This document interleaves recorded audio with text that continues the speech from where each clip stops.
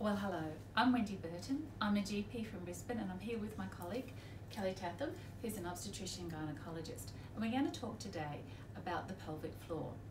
So Kellie, would you please help me by defining prolapse? What are the different degrees? So the most commonly used classification is the one where we learned stage 0, 1, 2, 3 and 4 prolapse, and I think that's the simplest way that a lot of health professionals communicate about prolapse.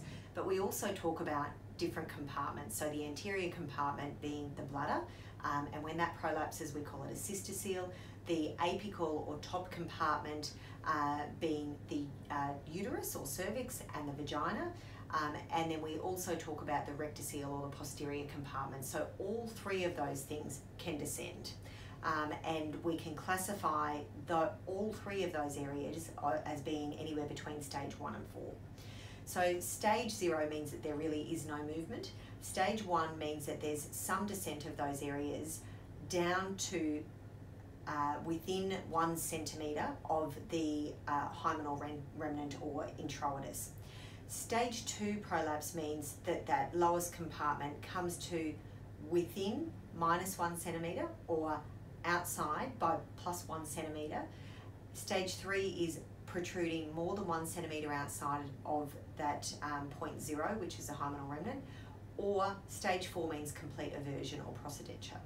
Okay, so Kellie, in terms of then stage 1 prolapse, where it's that minor degree of descent, when do we make the call? When do we say to women? I mean, it's more obvious to me when we've got physical prolapse beyond the introitus, but when there's minor, do we do more harm than good? Is that for controversial? Do we do more harm than good in mentioning that to women, or should we simply be upfront and say you have prolapse? It's a really good question. It's very interesting. I think that most women, whether they are nulliparous or not, and whether they've had childbirth or not, most women have some descent of their pelvic organs when you ask them to strain.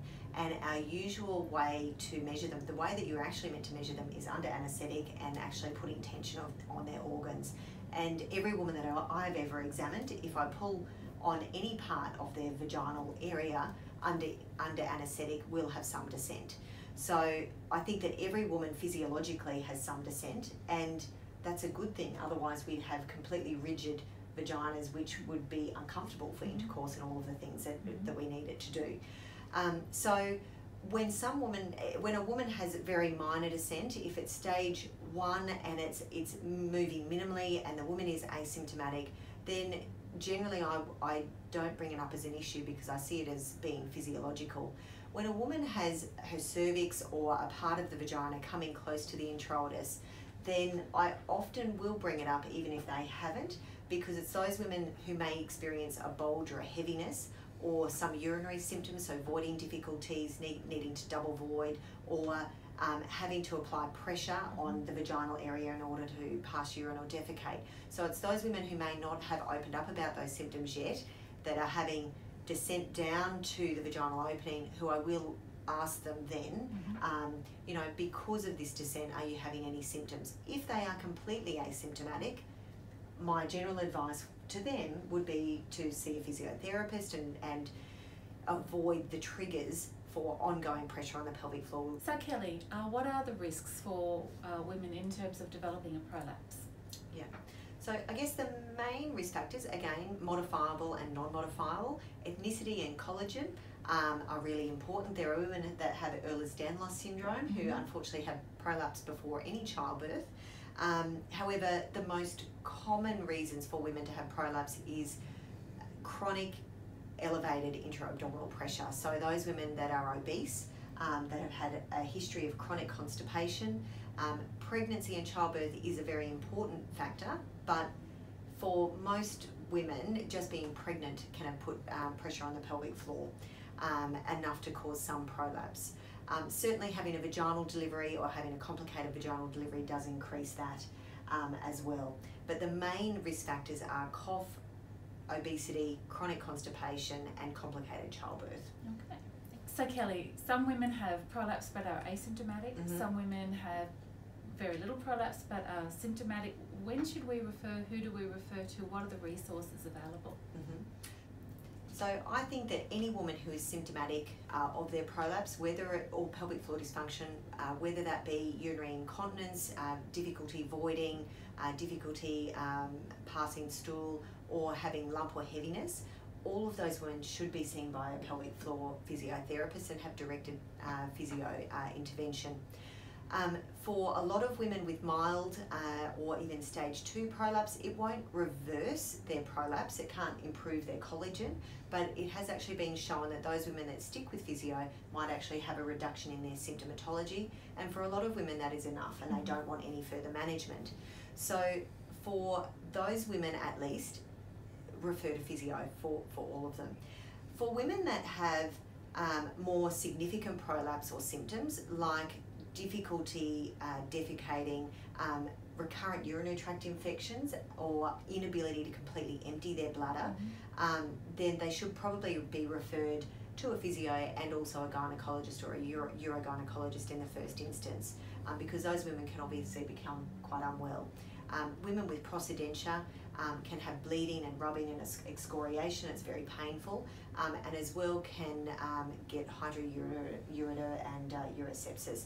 That's the end of the spectrum, but women can get quite unwell.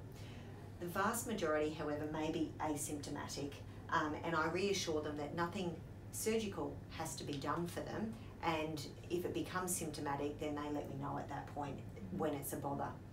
For most women, a little bit of pelvic floor physio might be effective. Stepping up from that as a conservative management would be mentioning to them that there is the option of pessary use, and a lot of the pelvic floor physios locally are trained in pessary use and often talk to gynaecologists in what they're, keep us in the loop with what they're doing and how they're managing that. Only a small proportion of the women who are symptomatic will absolutely need to go on and have surgery.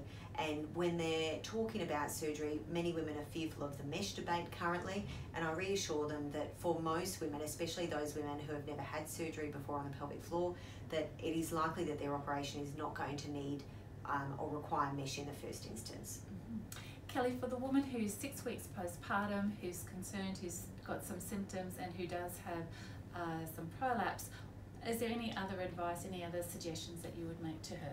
Yes. At 6 weeks postpartum, women's bodies are not quite back to pre-pregnancy state, so they're very low in estrogen, they're still recovering from any tears that they've had, their pelvic floor muscles are not as, not optimal as yet, and so it is very common at 6 weeks postpartum, if you were to perform a speculum exam, that some of them do have up to stage 2 prolapse. A lot of them are asymptomatic for this, and I will mention it to them if they are symptomatic, and in that instance I mentioned that it is actually normal at 6 weeks for 50% of them to have up to a 2nd degree prolapse, and I encourage them to engage with a pelvic floor physio to avoid the chronic high intensity training at 6 weeks postpartum. And I reassure them that most of them by the 6 months or by the time that they finish breastfeeding will be completely asymptomatic and no longer have a stage 2 prolapse. Okay, all right. So Kellie, you talked before about modifiable risk factors, and obviously we can encourage women to have a healthy body weight, we can encourage them to manage constipation, we can encourage our smokers to quit and our asthmatics to have good control. But are there any other things from a prevention perspective for women who are considering their options going forward? Complicated childbirth, who gets to choose? Yeah, good question. So there are some prediction models that are available now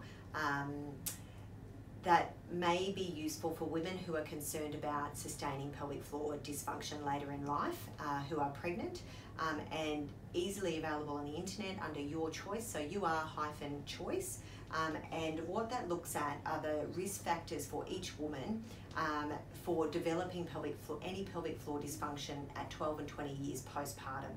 So we know that the woman who is age 40 with a high BMI and a large for gestational age infant is well and truly going to be in the higher risk range. And what this model does is look at, well, what is the risk of having bothersome symptoms or requiring treatment for urine incontinence, fecal incontinence or prolapse at 12 and 20 years in the general population, and what is this woman's risk based on her risk factors. So if she is actually higher than the general population risk, she has a choice. You know, she may decide that for her, she would like to have a caesarean section.